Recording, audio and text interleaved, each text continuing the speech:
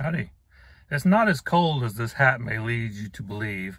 It's just that I lost my beanie. I wore that beanie a whole lot when it was freezing here in Texas. And I did my laundry at the end of it because it was starting to smell funky. You don't need to know that. But anyway, I lost it in the laundry. So, okay. So before I start talking about today's topic, I want to make some personal reflections on this whole series that I'm doing. And if you want to skip all that, I'll leave a timestamp in the description so you can just go to the subject of this post. But anyway, I started this whole thing to help me speak more fluidly. I have trouble sometimes finding my words, keeping my train of thought while I'm talking.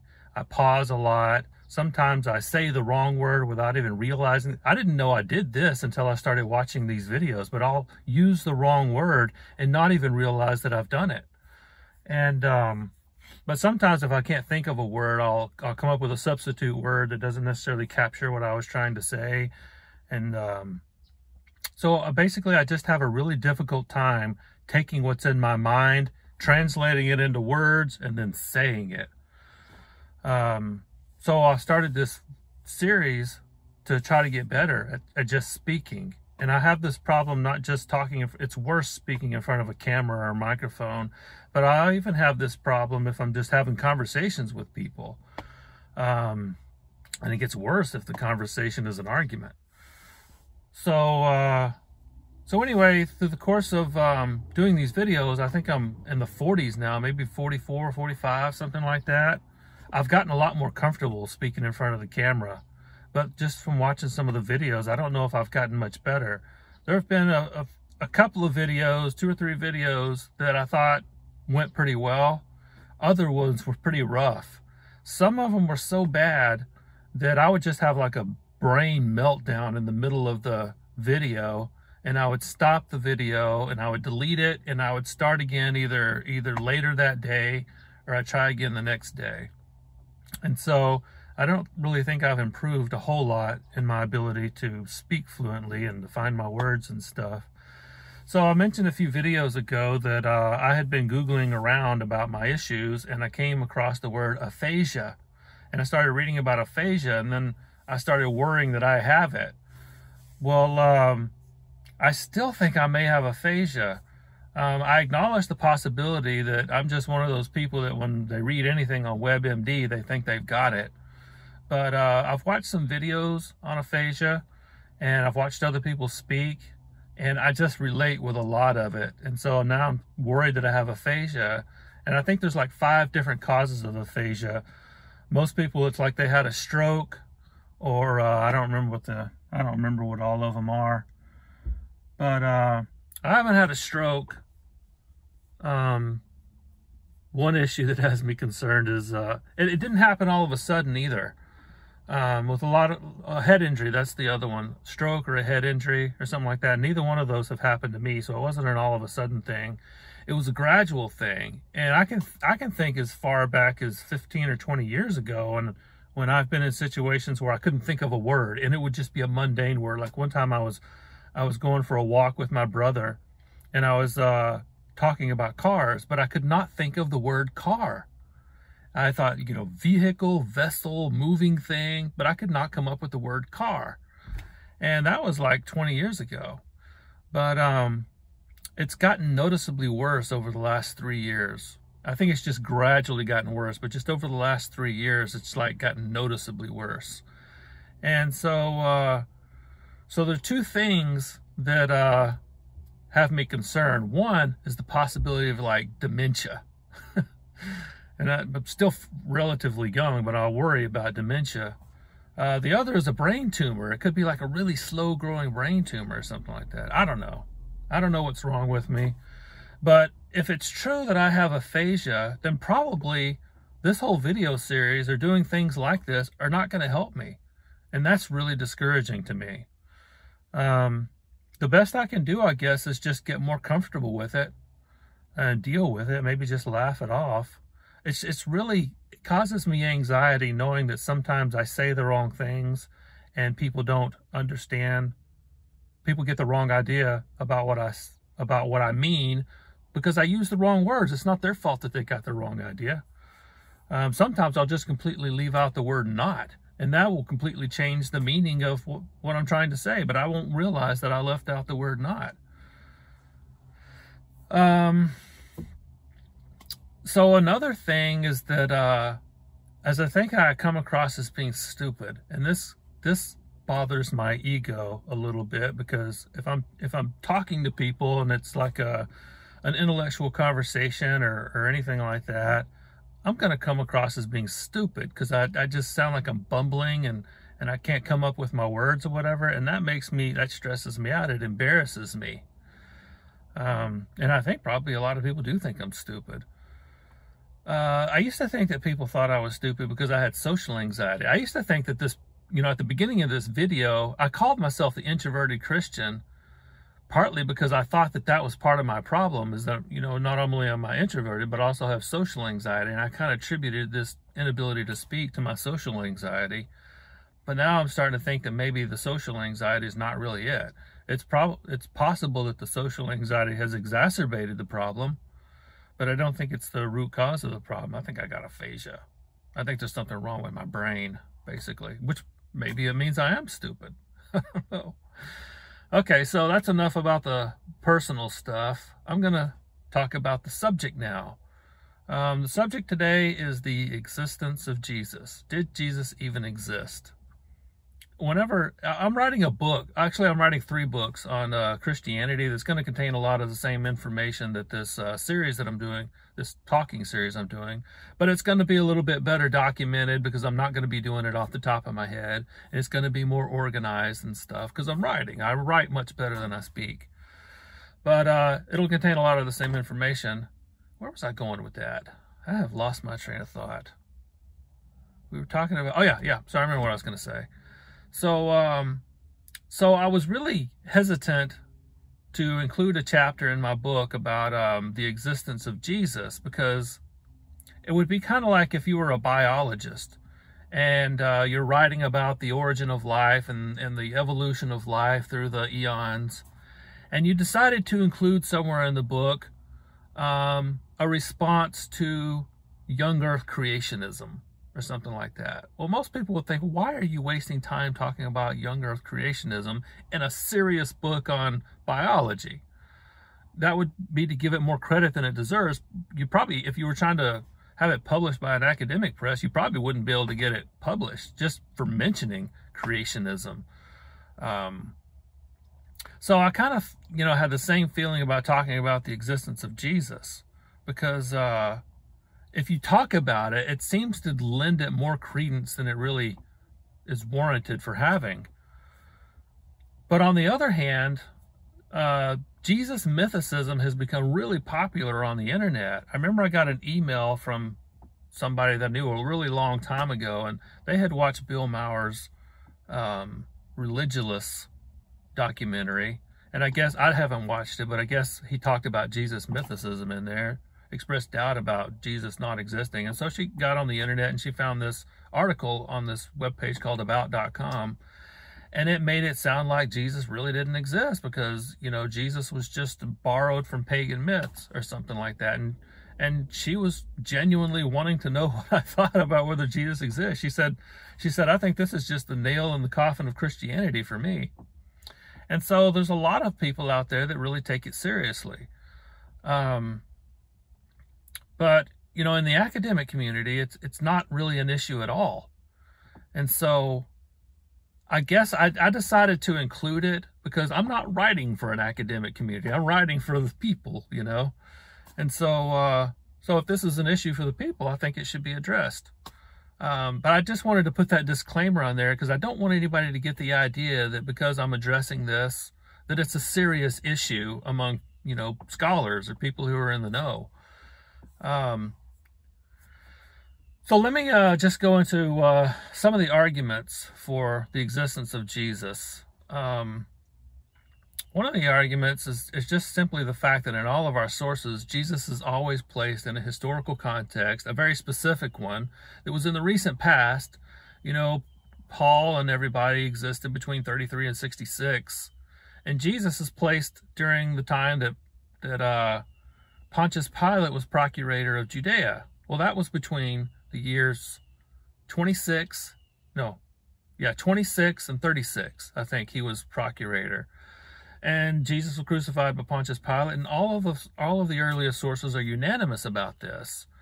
And so it seems like everybody in the New Testament attributes the origin of Christianity to Jesus. Well, there's a bunch of other religions out there.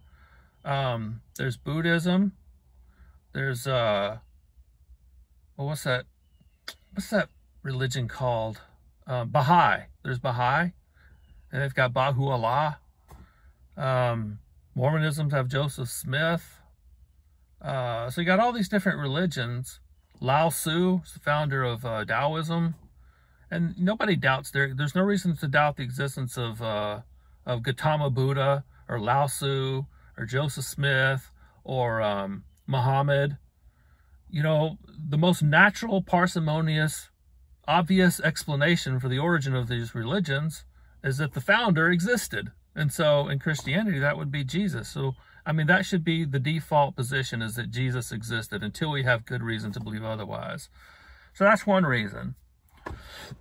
Another reason, if you happen not to be a scholar and you get all your information from experts, remember when I was talking about epistemology, and I was talking about how most of our knowledge comes from experts, you know, like most of our knowledge of science, the fact that the earth orbits the sun, just basic stuff like that. We ourselves did not do the research. We're relying on scientists, people in the know. And so we can make these appeals to authority if we ourselves are not experts. Well, it turns out that there's a near unanimous consent on the existence of Jesus. It used to be that there were no scholars that doubted the existence of Jesus, with the sole exception of Robert Price. And Robert Price had not published in any academic material on the non-existence of Jesus. He always published that stuff for a popular audience. And I'm not trying to poo-poo the idea of mythicism. Well, let me rephrase that. I kind of admire what Robert Price is doing, because one thing I like about Robert Price is he doesn't care about the status quo. And I think that if different fields of study are to move forward, there need to be novel ideas from time to time. If Copernicus hadn't come along, you know, well, somebody would have figured it out eventually. But I mean, Copernicus kind of bucked the system. He came up with this novel idea, and everybody was skeptical at first, but now it's everybody agrees with Copernicus. The earth orbits the sun. The same thing is true with Einstein's relativity. That was brand new when he came out. I don't think many people doubted it when he came out, because he has pretty good arguments for it. But through the years, it's been proved. Same thing with quantum mechanics. Quantum mechanics was pretty weird when it first came out. So I'm not opposed in principle of somebody like Robert Price or Richard Carrier coming along and coming up with a really creative argument for the non-existence of Jesus. I don't have a problem with that. I think that's great that some people do that. But in this case, I don't think those arguments went out, because just because they haven't convinced anybody in the scholarly community. The whole scholarly community seems to just... Richard Carrier, I think, wrote the first peer-reviewed book arguing that Jesus didn't exist, or arguing that it's improbable that Jesus existed. But it hasn't convinced very many people. I don't know if it's convinced anybody. I've heard some talks on YouTube where people will say, yeah, there's like 5 scholars now who think Jesus didn't exist, whereas a few years ago it was nobody but Robert Price. But I don't know who those 5 scholars are. But there are thousands of scholars all over the world. There's actually a stronger consensus on the existence of Jesus among scholars than there is a consensus among biologists about evolution by natural selection and a random mutation in natural selection, which is kind of crazy if you think about it. That there would be a stronger consensus on the existence of Jesus among experts than there would be about mutation and natural selection as the mechanisms for evolution among biologists. But it's true.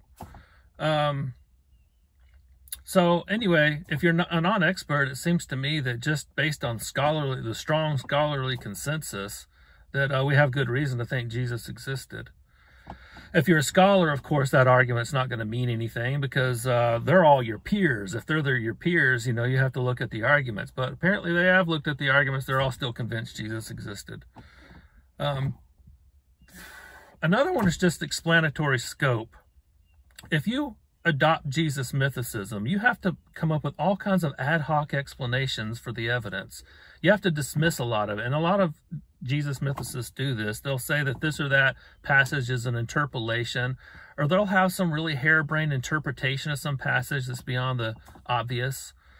But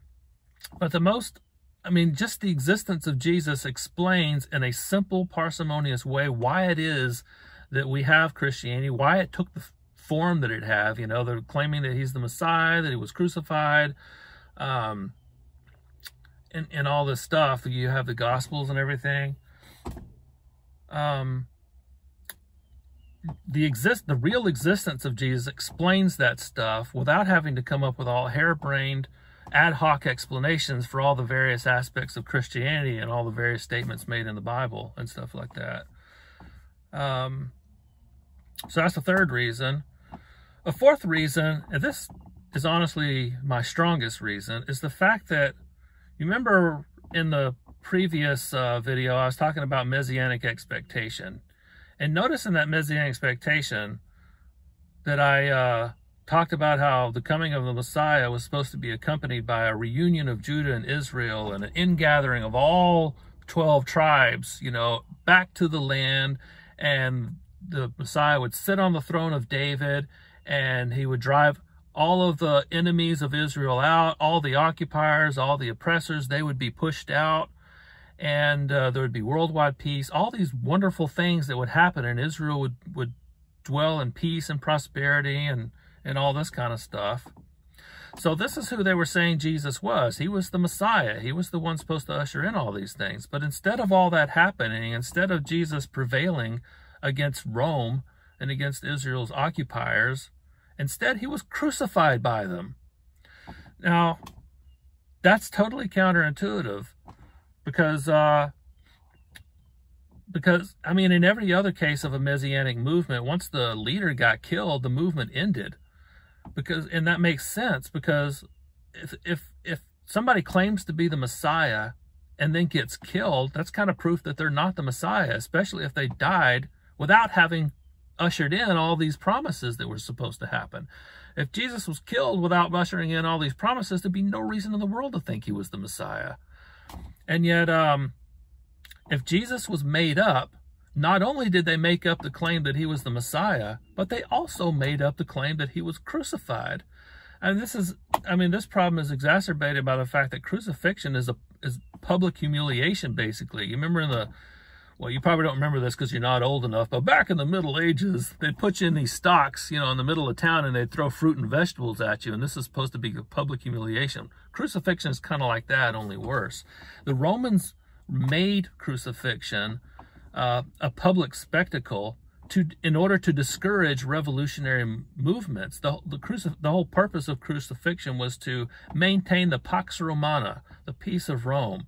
And so it was a punishment that was especially meted out to revolutionary type people and people that, cause stirs and raise people up in revolt, things like that. You remember Spartacus? Spartacus was crucified, and all the slaves that revolted with him, there was just mass crucifixions.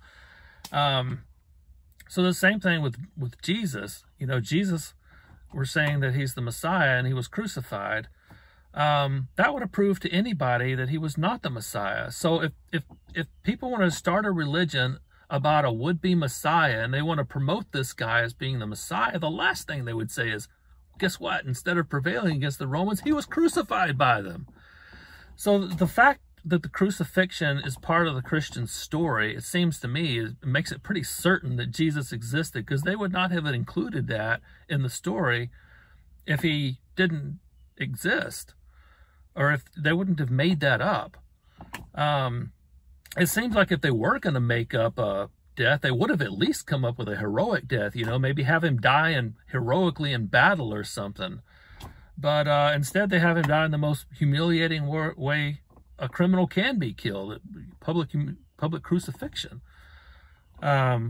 So that seems to me to make it virtually certain that Jesus existed. I don't have any honest doubts about it. I mean, you can doubt things to the degree that you can doubt that the external world exists. You know, that kind of doubt is possible. That's just mere possibility. But historically, I don't think that you can reasonably doubt Jesus existed in light of the crucifixion.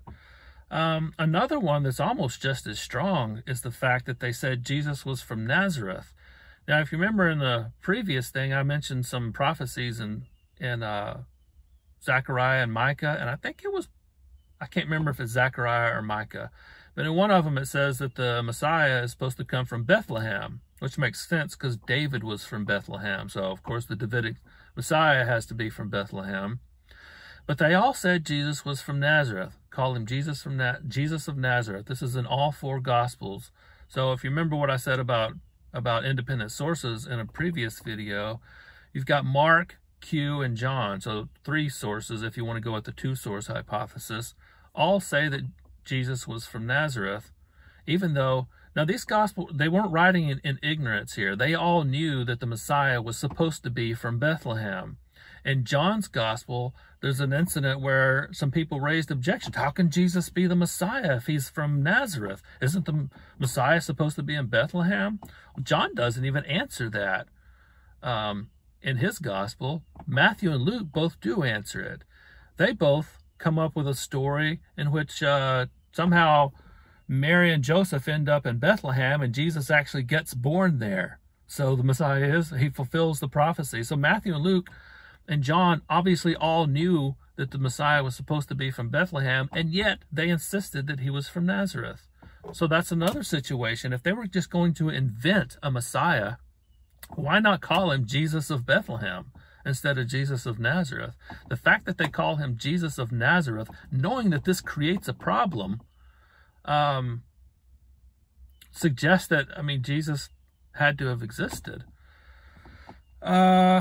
I guess another argument is that it's just the fact that, you know, remember when we talked about the genre of the Gospels and how the genre is historical, and Paul writes historical stuff. Paul places Jesus in a historical context. He says Jesus was born of a woman, born under the law, that he was a descendant of David. David was a real physical person. To say he was born under the law is to say that he's a Jew.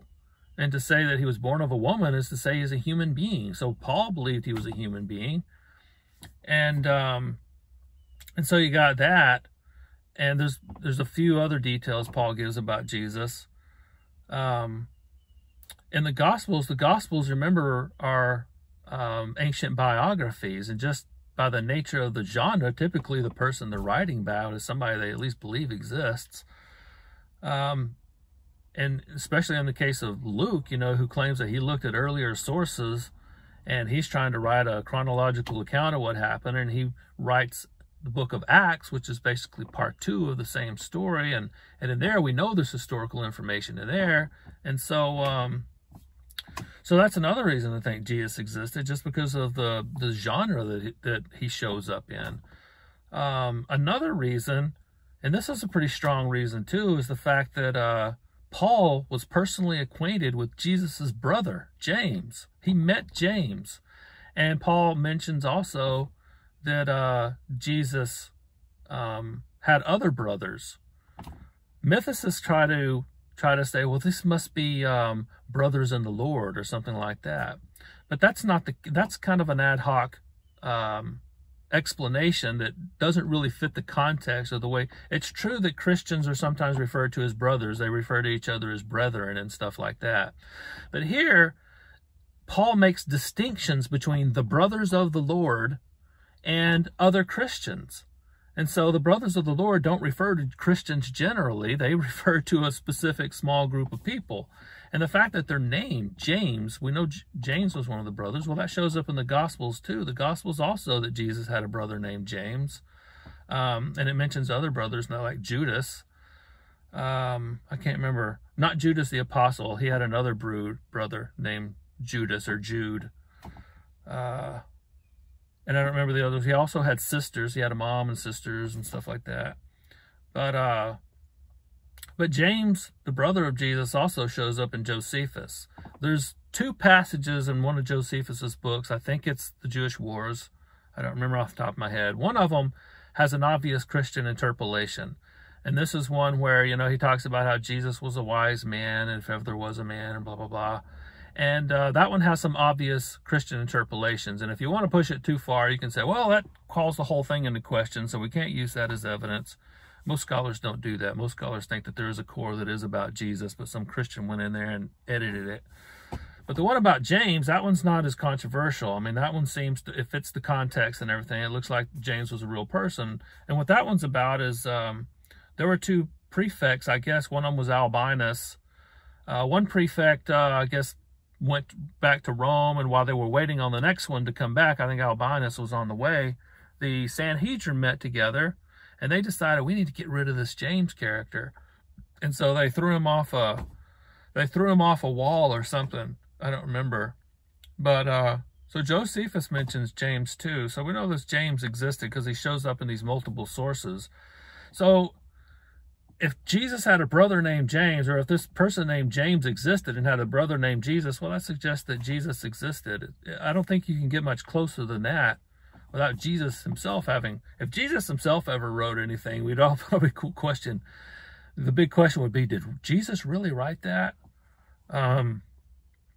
But we have a first-hand account of somebody named Paul who is personally acquainted with at least one of the brothers of Jesus, James. So for all those reasons, it seems like we have ample evidence to believe that Jesus existed. So I guess that's about all I have to say about the existence of Jesus. And so next we can go on and talk about what we can know about Jesus from the sources that we have. And I'll do that in another video. Thanks for coming.